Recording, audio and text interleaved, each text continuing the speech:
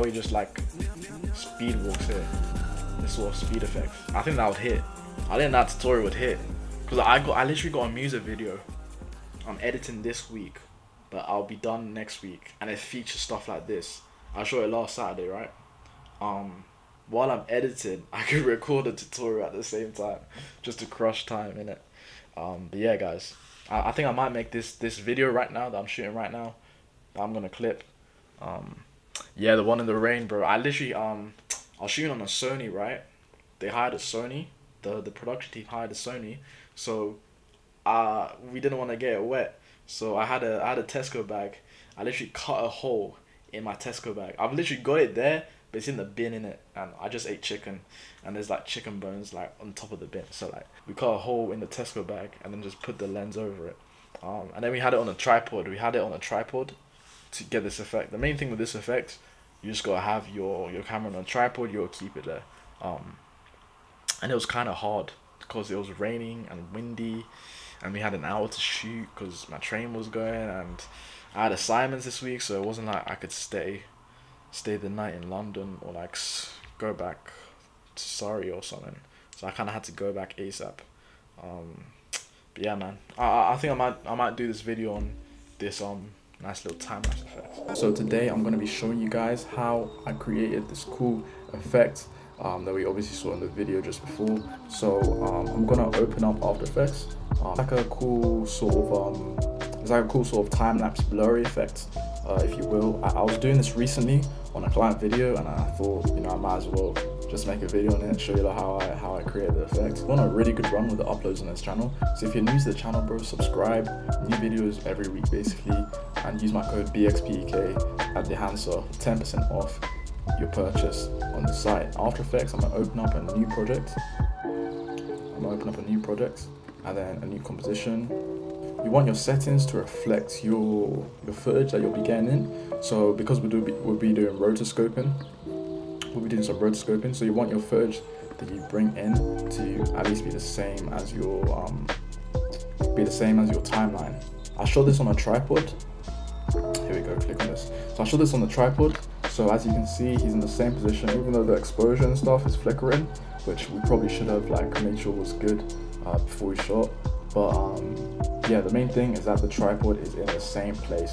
So I've already got a clean slate. So you want to have a clean slate, which basically means that you've got nothing on it, and it's just a frame of the background. So that's my clean slate that I've got. It's just a frame, it's just a still that I took, and then I obviously took out like the logos and the company stuff. So if you go back to this, you're gonna wanna pick some footage that's easy for After Effects to sort of rotoscope for you. So where it can make out that there's a clear person. So there we go.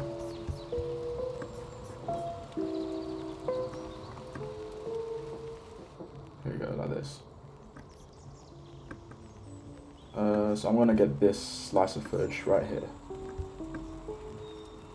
I think that'll be cool. I want to make this tutorial quick too. I'm literally on crunch time right now. So here we go. We've only got how long? We've got 6 seconds of footage. So basically, what you want to do, you're gonna want to make sure this is on full. Basically, just make sure that you're seeing the best quality is on here. It'll make it a lot better when you go to rotoscoping. So to rotoscope, you click on this icon over here, and you click or double tap on your footage. It'll bring you into here, into the rotoscoping tool, and you start off with the first frame, and you just basically do the first outline, and you just kind of paint an outline where your subject is. And obviously, like, this is really bad to start off with, but then to erase, you just click Option. For me on Mac, I think it's Control on like PC. But yeah, I just click Option, and then it's the erase tool. So you just want to make sure that you get it kind of accurate on the first frame, then you won't have to do too much work after.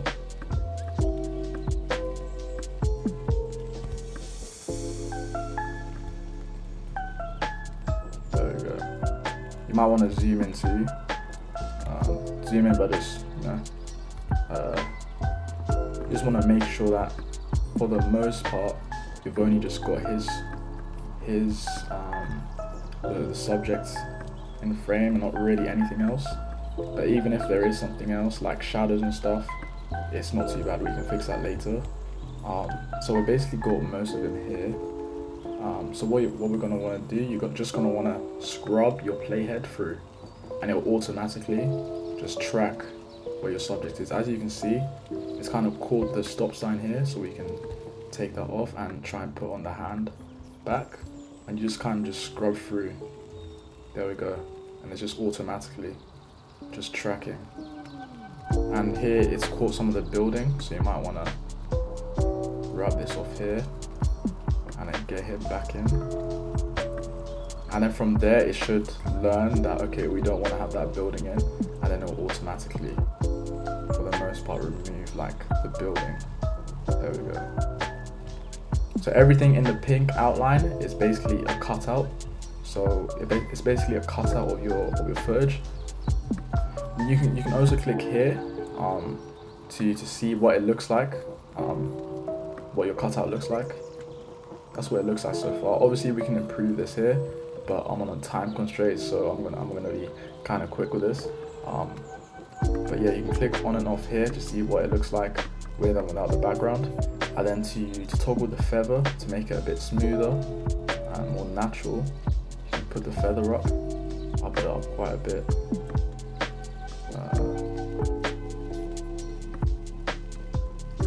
Like that. And then you can go back to the comp, and that's what it looks like. That's what your mask with your still frame looks like. And if you turn off the bottom layer, that's what it's looking like right now. And then the most important part, you're gonna want to slap on white time on this to give it that sort of blurry effect. And then you sort of put the forward steps up. The more you put it up, since it's on a tripod, you don't need to worry about the backward steps. But yeah, then you've got this sort of smooth, sort of time-lapsey feel when he's just like, this was just normal footage. And then obviously I'm gonna put this and combine this with other footage and with other cutouts of him, and then it sort of looks like he's in multiple places at the same time. And then you can speed ramp this, you can do a lot with this. And then I'm gonna bring this into DaVinci to color grade it. I'm gonna use the Hanser to make the color look a lot better. And you can use the Hanser too if you use, just go to the site, whatever item you want from the Hanser store, and then when you're ready to purchase, just use my code BXPEK. The Hanser hooked us up with 10% off, so use my code BXPEK. You can get like great looks off of the Hanser. Yeah man, I love this tool, and this effect in general, this is a really cool effect.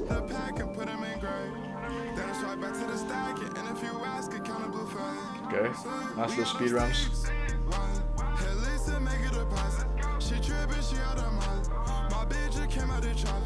You definitely used a gimbal for that smooth shot.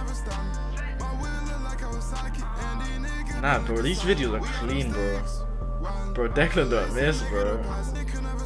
Okay. Bro, Declan don't miss bro. Nice little drone shots. Declan Carl bro, this man don't miss bro. Declan bro, 6 for 6 bro. You're 6 for 6 bro. We watched the So Fago video, the one with Ken Carson. We watched the Young Faisal one. We watched 2 Rich and Miri ones. We watched the other Rich and Miri. And then we watched another, I think we watched a Tekka video. So he's 6 for 6. He's literally 6 for 6 guys. He's 6 for 6 bro. He's 6 for 6. That's crazy. You found